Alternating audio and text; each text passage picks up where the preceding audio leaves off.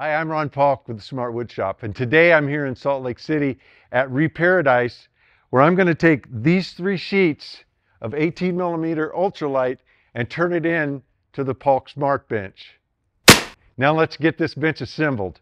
It's optional, but not. Grab your router, a great little cordless router if you have one, a 45-degree bit with a bearing on it, and just have it barely sticking through the base of your router. In fact, take a piece of scrap and you just want to bevel that edge just a little bit. And then what I do is I take the sawhorses, bevel them both sides all the way around, all the sides and spreaders, inside and out, all the way around. Before you do the assembly, now the top and the bottom, you can wait till you're assembled. You're going to run around the outside and break that edge. But then the most important thing is the bench dog holes. You want to do inside of each of those holes. Again, it's just a very slight amount, but it works with those bench dogs that have the little bevel on them, so they drop in below the surface for attaching the all of the accessories and fixtures that work with the Paulk Smart Bench.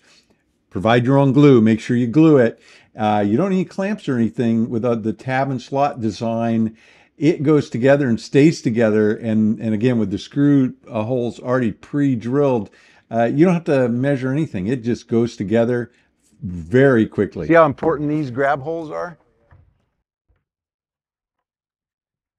Took me about 2 hours, less than 2 hours to assemble, and there was hardly any alignment. Everything just worked out perfect.